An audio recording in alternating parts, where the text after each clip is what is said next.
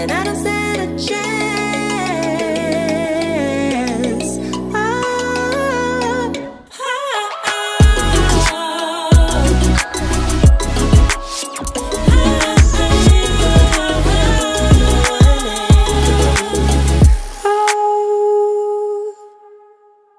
Hi Gemini, welcome to my channel. We're doing your...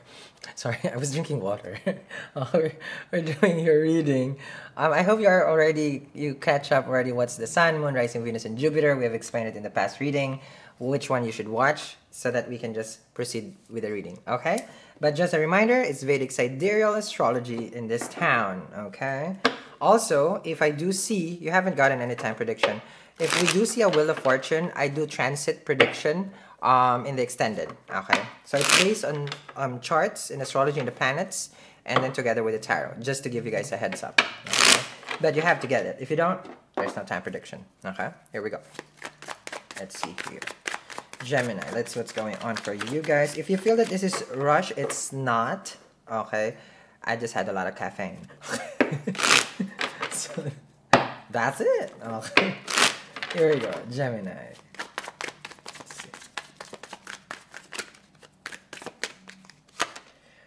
Gemini is your first card. I just dropped the mic over here. First card, strongest. Who cares about the Wheel of Fortune when you get your own card in the first draw? 78 cards in tarot. We get the Gemini card. What is going on in the Gemini? A lot of things. The sun will move. By this time, you're watching this, the sun has already shifted. Now, that's how you call astrology. Dang! Because it shifted on the 16th. Yep, let me just go. Yep. I'm not gonna waste your time, okay, but I know it just shifted. So, here we go, Gemini, okay. This is your time to shine. Now, how does the sun work? Everybody feels like, oh, it's my birthday, my solar return, gonna be amazing. Remember, the sun is a malefic. It is, yes, our soul. It is also at natural atmakarka, the highest degree normally, of course, as a sun.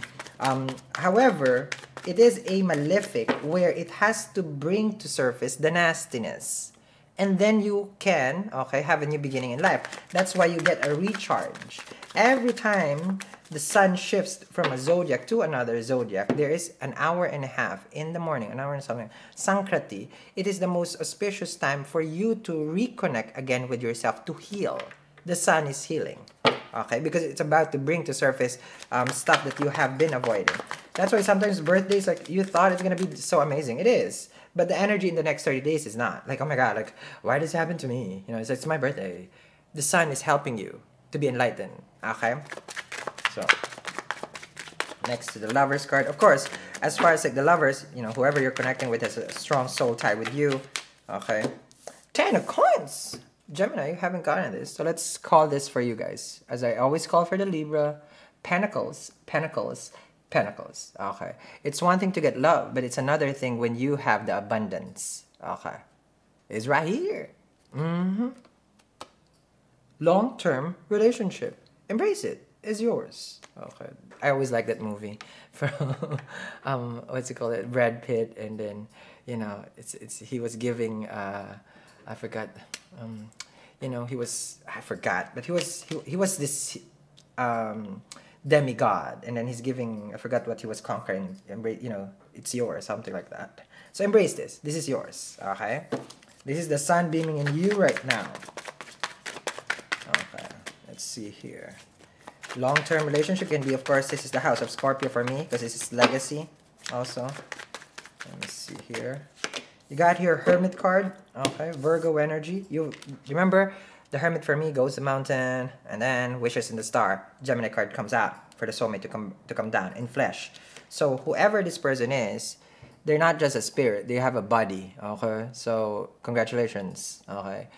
Someone has been looking for you. They have healed themselves, or you have healed already. Now, the Hermit card is, you know, it's a Virgo Gemini card. Also, it can be a natural healer. You know, it can be a person who is drawn to spirituality, very grounded. The Hermit card does not resonate much with material, but this is a person who, even though they don't like material wealth, they get material wealth. You understand me? There you go. But they understand what is a soulful connection. I like this person for you, Gemini. Just right now here. Let's see here. And happy birthday to you. Okay, here we go. Next to the Hermit card, you got your Queen of Cups. Okay, selfless, loving nature.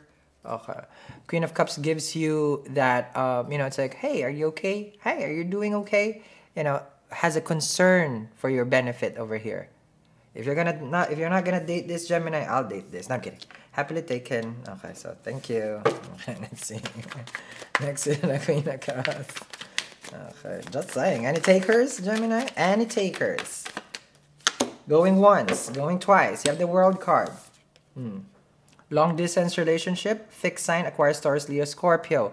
Now, the World card is about graduation. Okay, it can be a student. You're graduating, they're graduating. It can be a person also who's finishing, accomplishing a task. Because these are all the houses. Okay, all different zodiacs, right? From first house to the 12th house, this person or you have gone through. This is also showing a person can have their soul, what do you call it? Saturn return. Okay, meaning in your 28 to 30-ish. Okay, so this is that one. Okay, so it can be this your time. This is your Saturn return also. Now, what's good about this person is they're ready. The World card is someone is prepared to start a relationship. Okay, next to the World card, you got 6 of Coins. Giving and receiving, knowing what it takes to be in a balanced relationship. As above, so below with the how call it, with the 6 of Pentacles, because this is my minor arcana for the Libra card. So it manifests already. So this is a very tangible energy. You will see them take action. You will see them take you on a date. This is very good because they materialize. Not like, oh, they just say they're gonna go out, nah, and then nothing. They have all intention not to be single anymore. The Hermit card is lonely. That's one thing also. Okay? So I'm gonna continue this reading. Happy birthday to you, Gemini, and embrace this energy of being blessed, you know. Especially Saturn is here. We know that Saturn is in your 7th house, Gemini, right? In Sag. It has been putting a hold. It's in retrograde right now. It's been putting a hold on relationship. It's emphasizing at the same time, it's putting it in your face. Like, hey, Gemini, this is what it is in a relationship. What you need to learn. Stuff like that. And K2 is there. Okay? So I'm going to continue this reading. Hopefully there is a Wheel of Fortune. We'll see. Next to this is an invite for everybody who is interested in my upcoming, in August, meetup in LA. Bye, guys!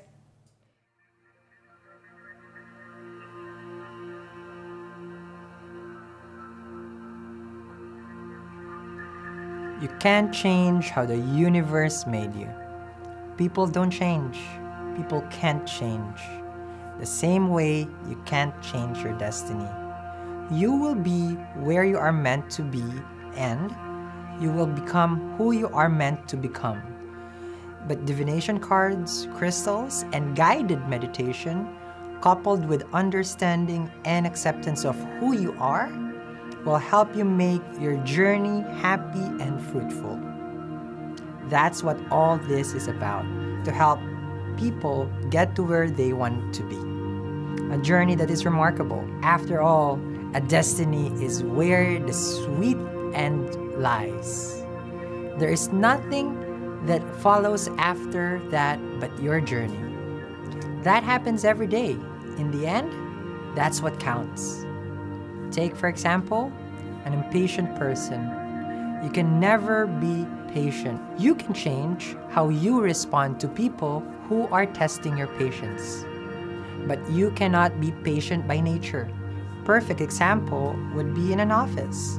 There is no getting away from people that whines or complains or criticize just for the sake of criticizing. There will always be gossips and people who can't seem to just mind their own business. This is when we tap to the energy of the universe and the energy of nature. These are things that we have been given. Pyrite is for calming down. Rose quartz to fight aggression. Hematite for the mind. The other thing to consider is that you can't always surround yourself with these crystals when you are working. That's why we make accessories. The energy stays with you all the time. Eat, Read, Love accessories are both to make us feel and look beautiful. crystals and accessories are also cleansed and charged. A rose quartz is the crystal of love, but love may be attached to so many other intentions. When I charge crystals, I amplify it with a specific intention. There are also many places in the US or in the world, for that matter, that has a vortex or forces, but there are very few that have the purest of energy. My home prior to LA was Santa Fe, and it was that energy that made that final push for me to where I am right now in what I do. Tibet and the Philippines also have those energies. Meditation is almost a daily activity for me. While my body rests and recharges when I sleep, my soul recharges when I meditate. It is when I meditate that I truly see who I am and what is really in my soul. I encourage everyone to do the same. The fact is that nothing in this world can make your life better or can make you better unless you allow yourself to be better. And I am here as your guide, but nothing will work unless you allow it to work. So it starts with you. You may not be able to change your destiny. You may not be able to change who you are, but you can always control your journey.